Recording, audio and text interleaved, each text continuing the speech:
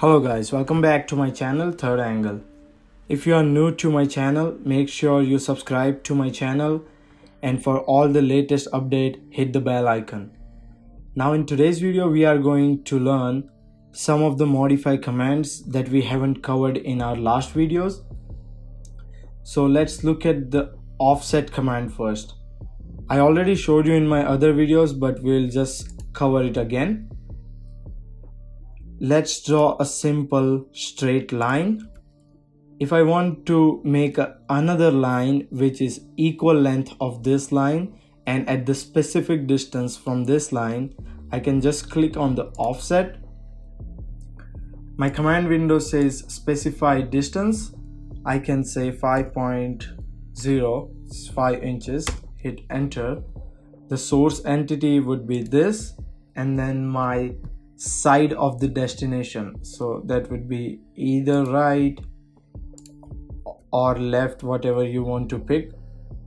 So that's how we offset our line or offset any entities if we want to do it. Let's just look at the circle. If I have a circle here which is 2.5 in radius, enter.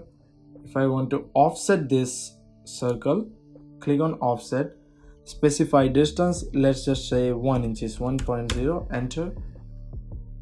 My source entity would be this, and then if I offset it, I'll get the smaller circle than this, which is 1 inch small.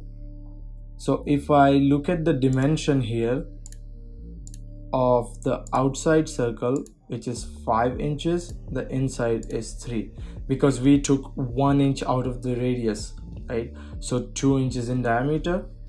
So that's how we use our offset command.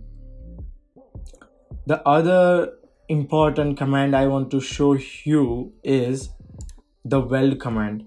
So how can we make separate lines into one segment? So let's just take a line. Let me change my layers. Let's just pick a line. Let's say I draw a rectangle here, which is something like this. If I click on here now, I can see that these all lines are different segments right now. If I want to make them one segment, so weld, my base entity, and my all the segments, I'm going to select all the segments, hit enter. If I look at it now, it says this is all one segment. So right now this is all one segment.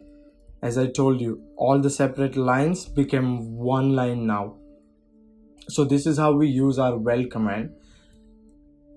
If I want to break these all lines again, I can just select that entity and click on explode, and if I check again, now my all lines are separate segments again, right?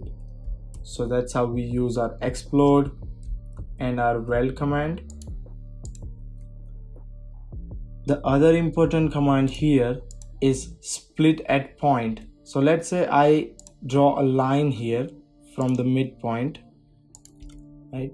And if I want to separate these one line into two separate lines, first of all, I can just explode this. So my all lines are different now. Now I can select split at point, click on this line and select the point to split. So let's say this is my point, and then hit enter.